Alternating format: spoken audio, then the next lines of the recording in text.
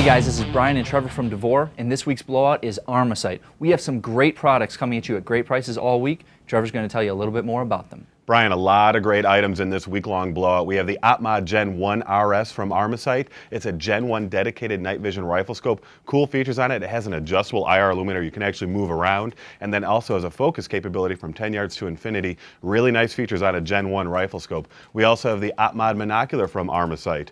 Really nice monocular that comes with the head mount, and it's one of the most comfortable head mounts I've ever had on.